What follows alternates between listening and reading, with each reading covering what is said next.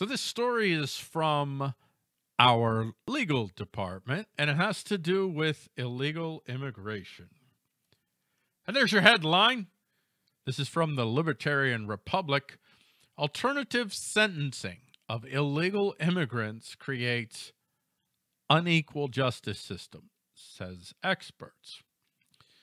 So we'll get to the key part here. Brooklyn and Baltimore prosecutors have instructed staff to consider alternative offenses and sentence modifications for illegal immigrants to protect them from possible deportation. Acting Brooklyn District Attorney Eric Gonzalez said in a statement that his new policy aims to prevent collateral consequences of convictions for illegal immigrants. In other words, they don't want to set off any triggers that will bring in federal operatives to ensure that these quote unquote illegal immigrants are deported.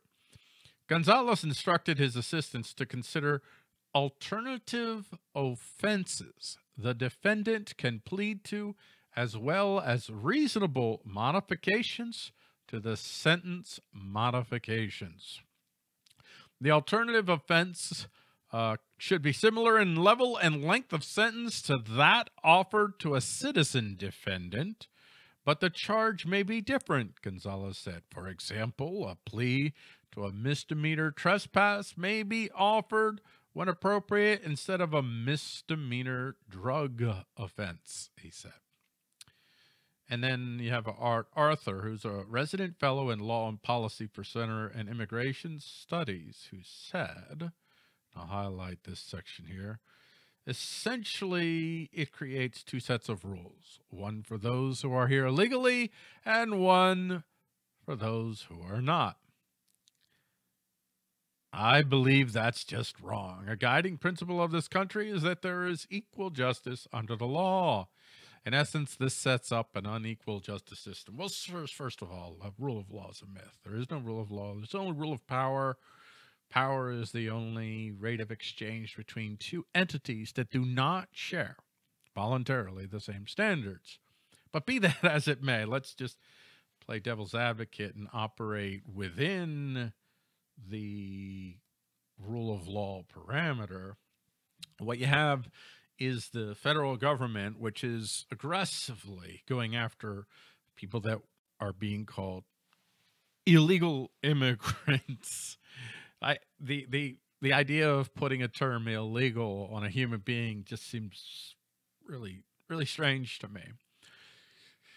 And you have these so-called sanctuary cities that are trying not to gather people up and deport them.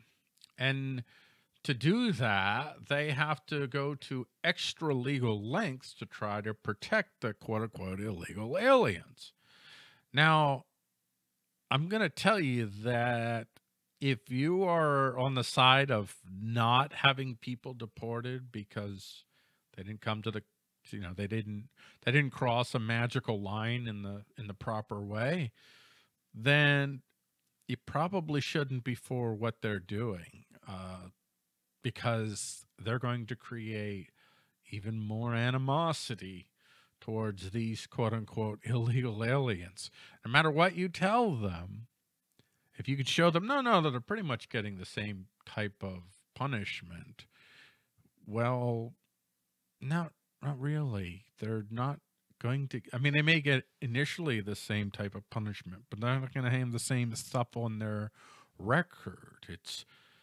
I mean, a trespass charge, you get so many trespass charges, and that doesn't set off a chain of events. You get so many drug charges, and that sets off a chain of events that leads to extra sentencing that has to do with the amount of drug charges that you have.